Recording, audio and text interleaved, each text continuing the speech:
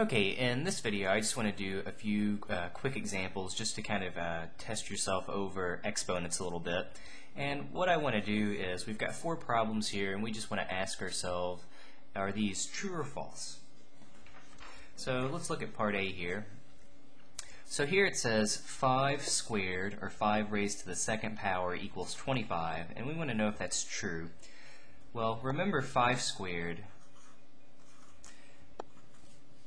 What that means is it says we take the number 5 times 5, and since the exponent is 2, we multiply 2 of them total. Well, 5 times 5 is 25. So it looks like to me that first statement definitely is a true statement. Okay, let's look at the second one here. We have 7 squared equals 14. Well, if we use the same idea, so 7 squared, that means we have 7 times 7. But 7 times 7 gives us 49, not 14. So this next statement is definitely false. Okay, I think this is a very easy mistake to do, though.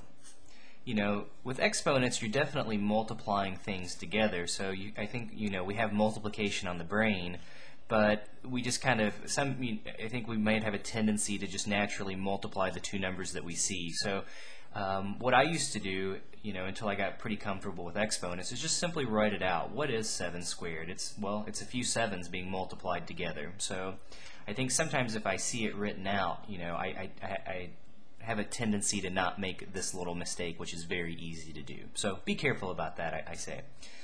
Let's look at the last two here, and we've got -2 all squared, and then we have -2 squared. Okay, so there's definitely a difference here, and let's be real careful. This is definitely one of the most common mistakes that I think that occur. So, well, again, we have the -2 all in parentheses. So the negative has been snared, it's trapped inside the parentheses, so it also gets squared. So we're going to take -2, that's the thing inside the parentheses, and since the exponent is 2, we multiply -2 by -2. Well, a negative times a negative is a positive. 2 times 2 gives us 4. So this original statement in part C, I would say that definitely is true. That's correct.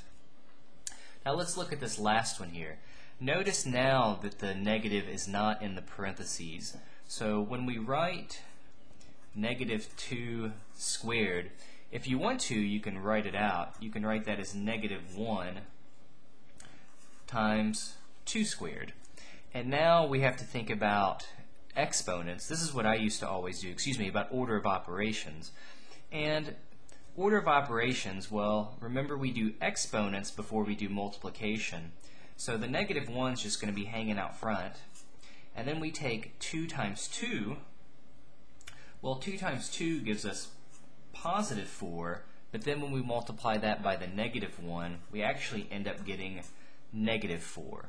So this last statement here is in fact very false. Okay, so I would say really make sure that you catch the distinction between C and D, because this is certainly one of the most common mistakes to make.